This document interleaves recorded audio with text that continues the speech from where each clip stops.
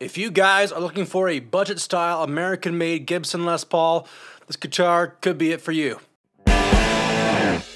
Now guys, this guitar is a culmination of many a month of trading guitars up and down across the Nashville area. Finally, I have an American-made guitar. Last time I had a Gretsch Electromatic in white, and I sold that guitar for $850 cash, and I turned around and I bought this gorgeous Gibson Les Paul Tribute in Satin Cherry Sunburst. Alright, so why don't we open up this guitar? So here's the guitar.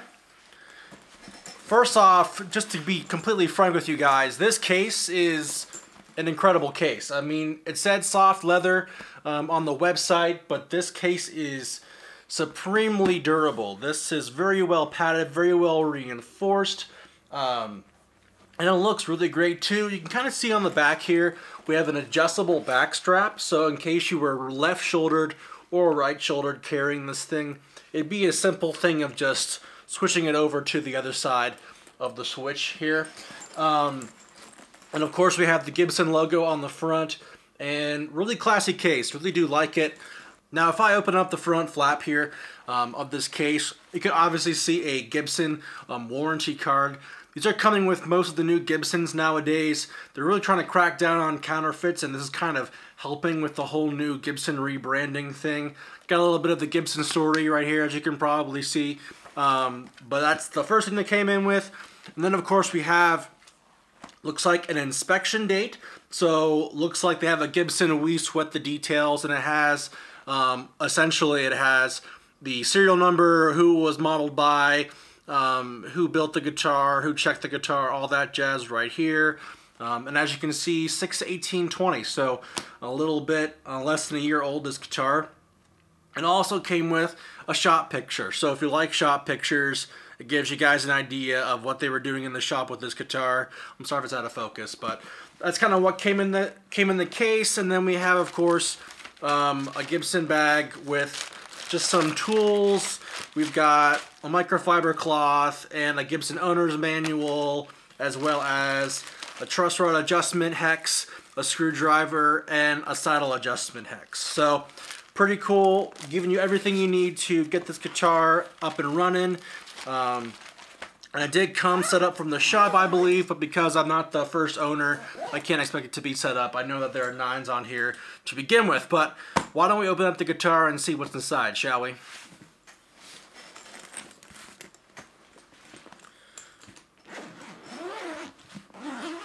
I love the sound of guitar zippers. All right. Oh, man. Very, very nice. Wow. There it is, ladies and gentlemen. A Gibson Les Paul Tribute in that satin cherry sunburst. Man, that guitar looks incredible. Now, first things first, let me just talk about the inside of this case. Holy crap. This case is obviously plush. It's got this red velvet plush, and it's got a headstock support right here in the middle of the case here. This guitar obviously looks incredible. No expense paid for this entry-level guitar from Gibson America. I'm really impressed with what I've got over here. Not every day you get a really great Gibson case along with a great guitar like this. And why don't we just go over some of this guitar and get you guys an idea of what it sounds like. So this is the Gibson Les Paul Tribute from Gibson. What I really like about this guitar is that this guitar looks like it's built for quality, man. Like, this guitar feels really, really great underneath your fingers. These frets are perfectly smooth. We have 22 medium jumbo frets. We have a 490R to 490T PAF style humbucking pickup. It's got the Nashville Tune-o-matic bridge, as well as a 3-way selector. Now this selection plate, this treble plate, didn't actually come stock with the guitar. I put one on myself after the fact to give it a more traditional Les Paul feel. But as you can see, you know, we have some Gibson Deluxe tuners on the back here. They look really great, made in the USA, stamped on the headstock. And of course, it's got a rosewood fingerboard, we've got a maple neck, and it's got a mahogany back and sides guitar with the maple top. Traditional Les Paul tone woods and a really great finish. You know, I wouldn't say I'm definitely a fan of traditional maple style finishes, but this satin nitrocellulose is so smooth to the touch, and I love the feel of satin on my hands. It makes the guitar sound and feel to me a lot sweeter than traditional polyurethane, so I'm really excited to try out this guitar and give me an idea of what these tones sound like.